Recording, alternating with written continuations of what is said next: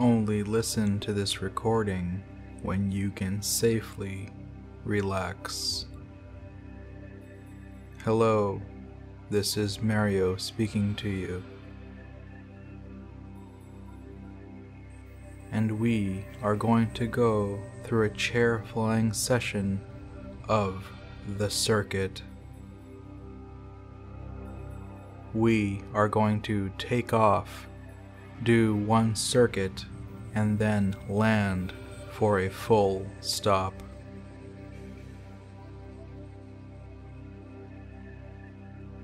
So take this time now to make yourself comfortable the best you know how to.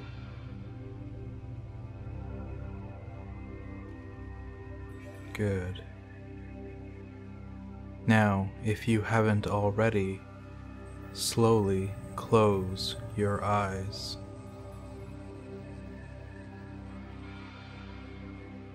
And concentrate on your breathing.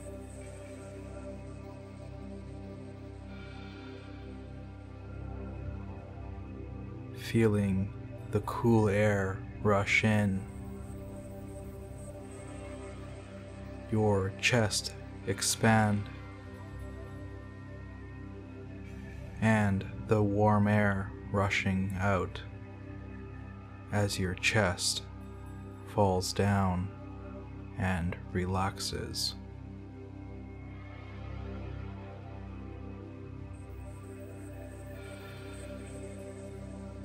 It is not important how long you breathe in or out for, or how deeply you breathe. Just simply observe your breathing. And whatever pace you reach is perfect for you. Now listen to my voice and concentrate on your breathing. I am going to count down from 5 whenever you are ready.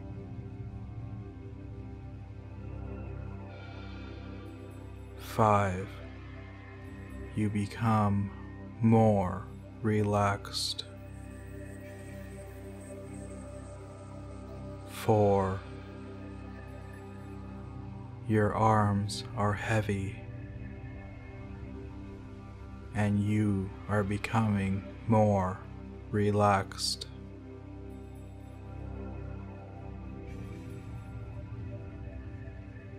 3. You are becoming more relaxed. You can feel the weight of your body, whether you're sitting down or lying down.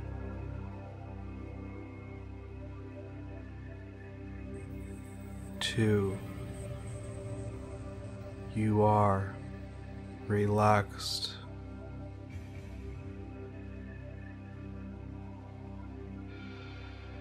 1. You feel warmth on your skin, and a light vibration resonates through your body. You can hear and maybe feel the vibrations of the engine of your airplane. You are seated in your airplane with your feet resting on the rudder pedals, your one hand on the control, gently pulling back with a little pressure, and your other hand is resting on the throttle. You are sitting at the beginning of the runway,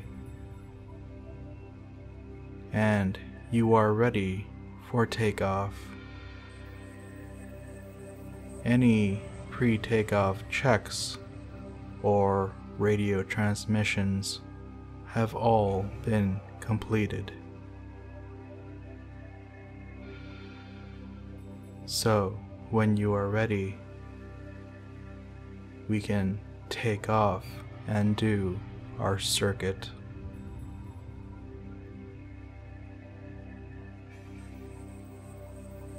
Looking at the end of the runway, you smoothly add full throttle. The airplane starts to gently move forward. As it moves forward, you make sure that you set full throttle, and maybe you check your RPM. As we start to build up speed, you notice the airplane is yawing to the left, so you instinctively press down with your right foot and add a little right rudder.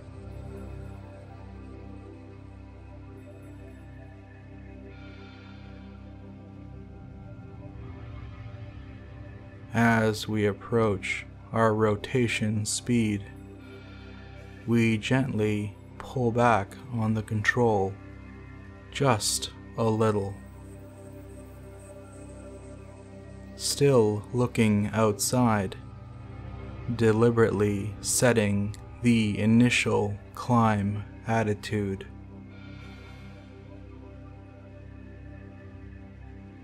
Good.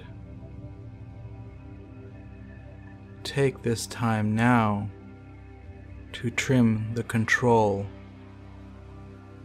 so the control is nice and light in your hand.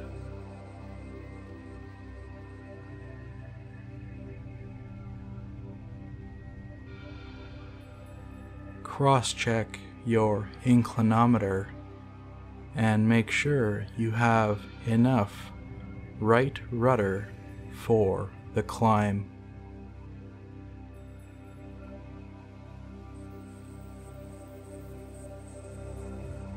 Coming up to 1,000 feet indicated, you select the gear up.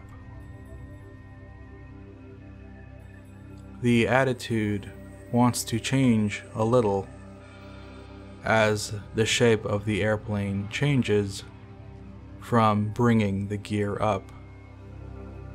Still looking outside, you add tiny control inputs to maintain the initial climb attitude. And maybe you retrim just a little.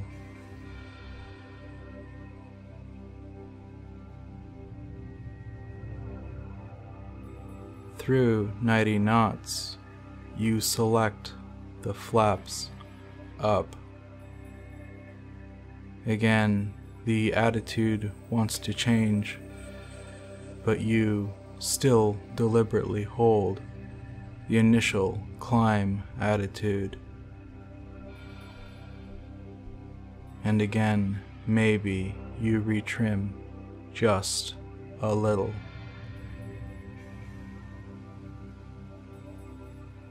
Now, in the clean configuration, you set the 100-knot climb attitude and re-trim. Now, you need to check your track to make sure you are not drifting left or right of center line.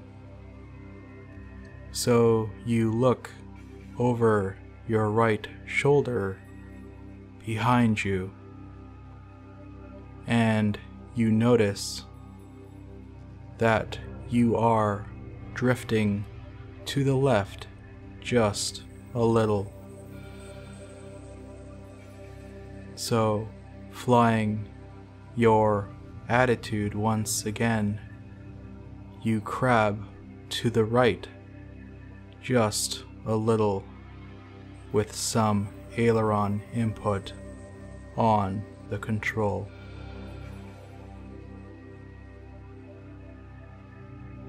And when you are ready, it is time to do the post-takeoff checklist.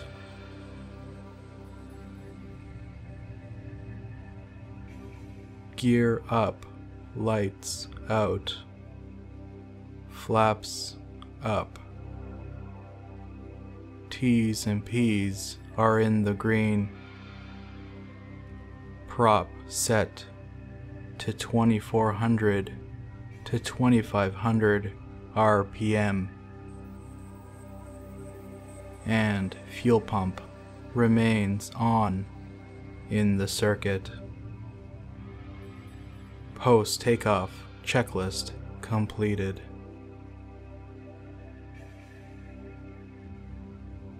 As we're coming up to 1900 feet, we push forward on the control, lowering the nose, causing us to level off.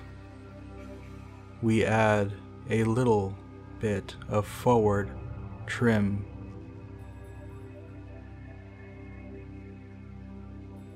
Time to initiate a turn while we build airspeed. We are going to turn to the right to establish on the right crosswind. Before we turn, let's do a tail-to-tail lookout. Left looks good. Front looks good. Right looks good. Flying the pivot point ahead. You add a little bit of right aileron and some right rudder.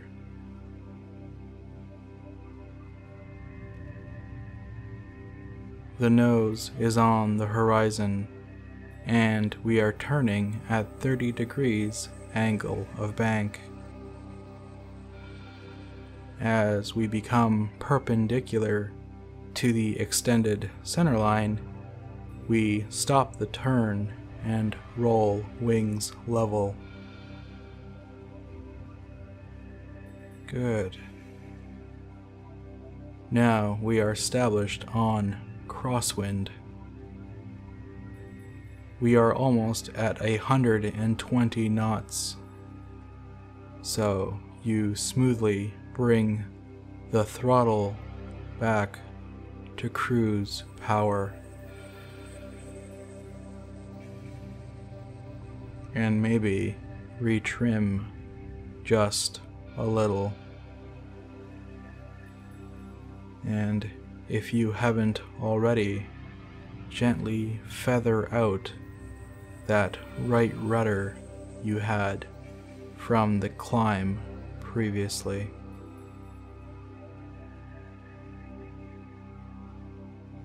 It is time to turn to downwind. This will be a right turn, 30 degrees angle of bank.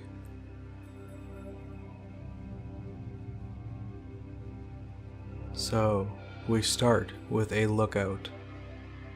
Left looks good, front looks good, and right looks good. When you're ready, you can turn to downwind. You add a little bit of right aileron on the control, and maybe a little bit of right rudder. The nose sweeps across the horizon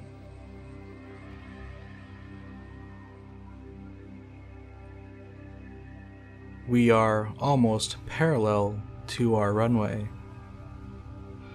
So you roll wings level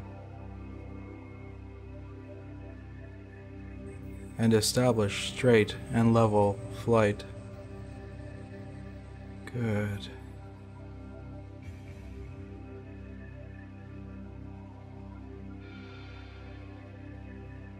You look at the runway and you see that we are perfectly parallel and maintaining wingtip spacing. This is the perfect downwind position, and this is going very well. You are doing a great job.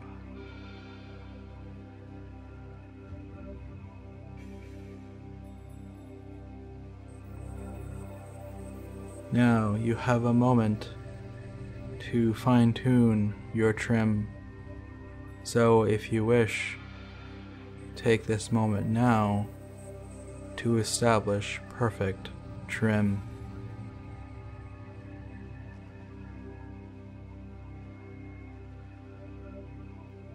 We are approaching the opposite end of our runway. It is time to do the pre-landing checks. So when you're ready, start the checklist. Fuel pump on. Fuel selector to the fullest tank.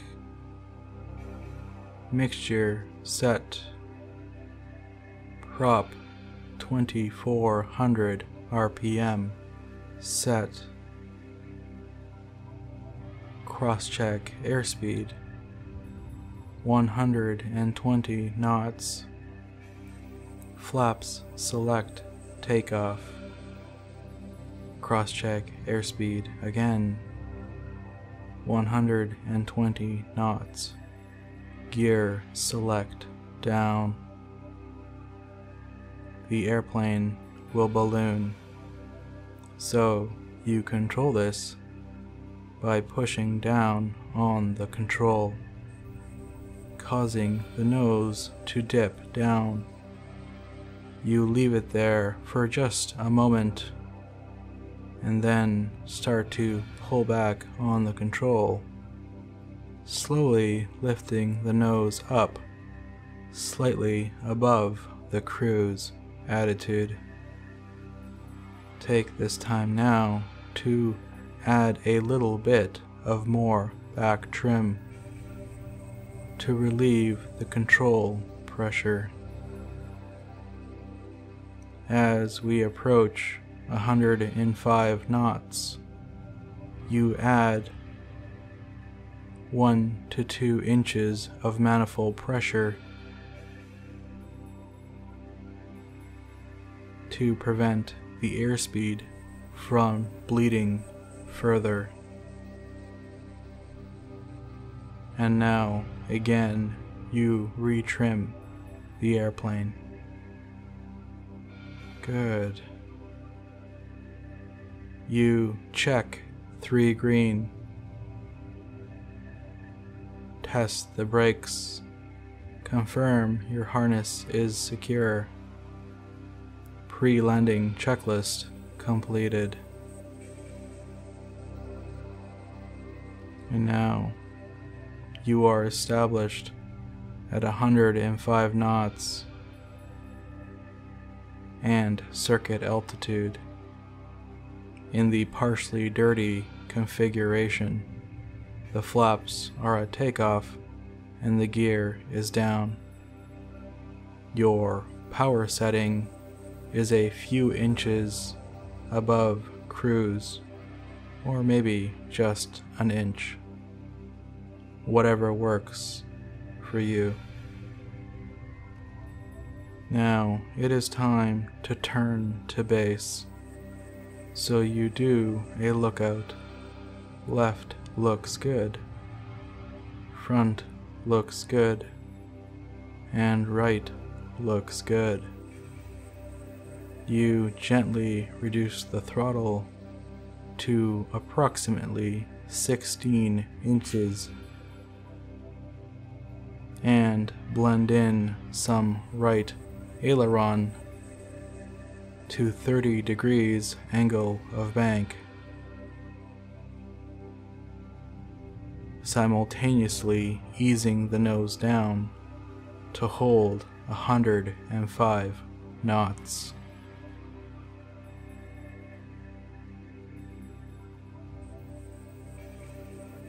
We are approaching the perpendicular position to the runway. This is now base leg. So you smoothly roll wings level with a little bit of aileron. We are smoothly descending at 105 knots and 16 inches of manifold pressure.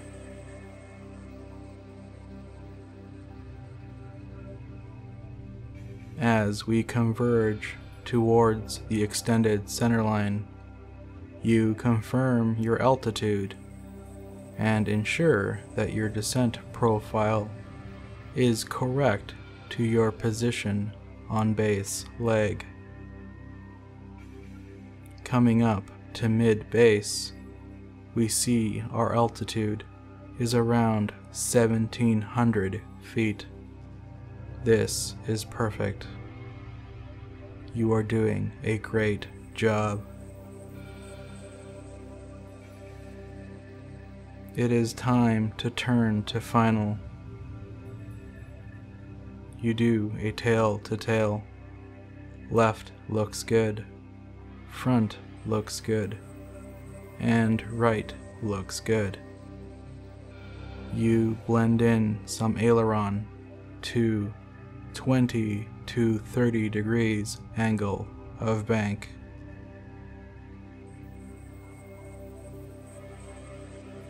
And maybe as you turn to final, you manage your descent profile just a little, so you maybe roll out on final around 1,350 feet. So maybe you reduce a little bit of power, or maybe even add a little bit of power to make that happen. Good. Coming up to final, you roll wings level, and you see that you are on the perfect glide path.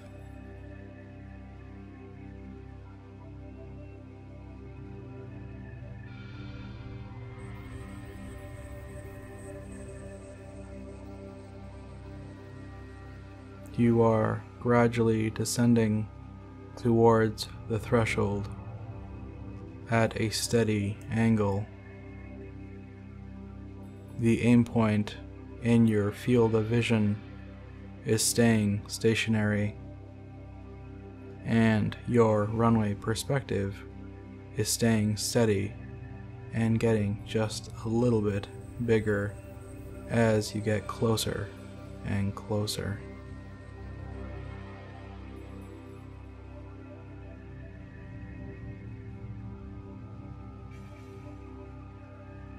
Approaching mid-final, maybe you call your airspeed 105 knots and select the flaps to land. The airplane balloons just a little, maybe not even worth correcting. And now the airplane is getting very nose heavy.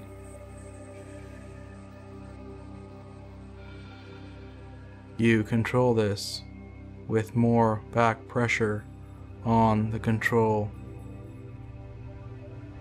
and retrim the airplane.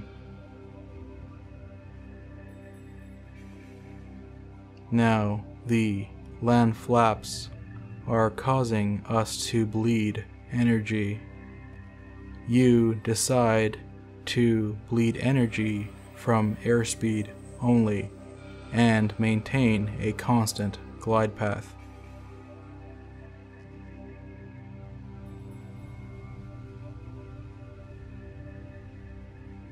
You accomplish this by pulling back on the control just a little and maybe retrimming the airplane with some back trim. And maybe now you do your final checks. Flaps set to land. Gear 3 green. Final checks complete.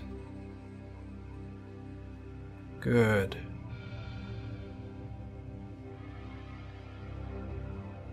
Still maintaining a stationary aim point and a steady runway perspective, you cross-check your airspeed and you see that you're approaching 85 knots. This is your desired approach speed. To prevent the airplane from bleeding below 85 knots, maybe you add just a little bit of power and ease the nose down just a hair to maintain the glide path steady.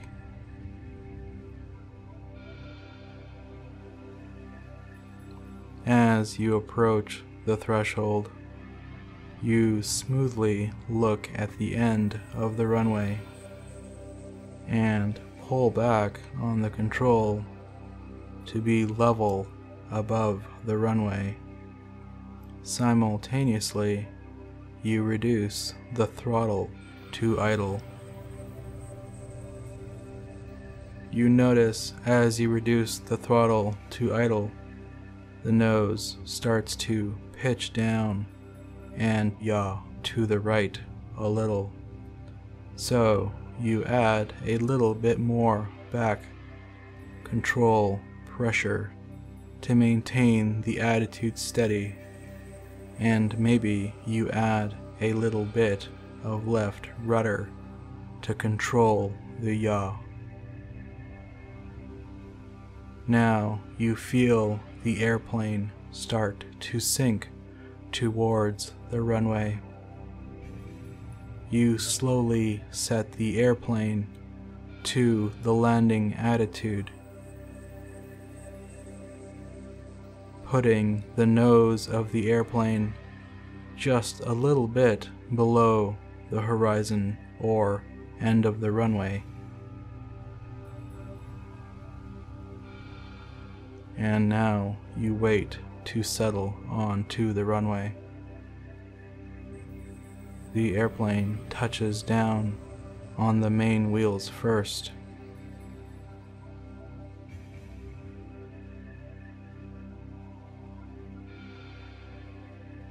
You maintain the back pressure on the control. Gravity settles the nose wheel.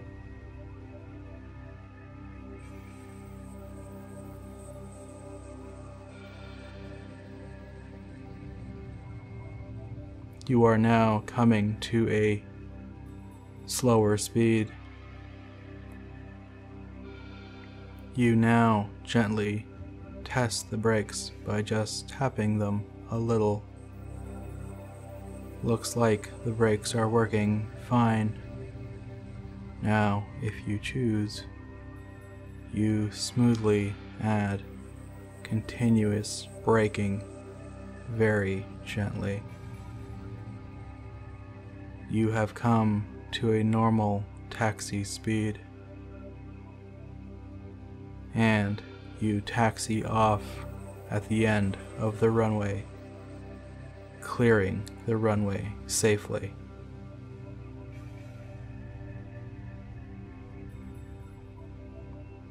You now feel a lot more confident and relaxed about the circuit. This recording is about to end, but you know that you can come back to this place as many times as you would like and fly the circuit.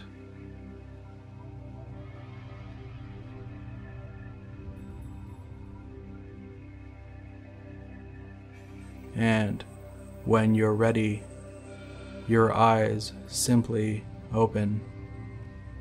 You have a good stretch, and you feel wonderfully good in every way. Thank you for listening, and I wish you the very best in all your flights to come.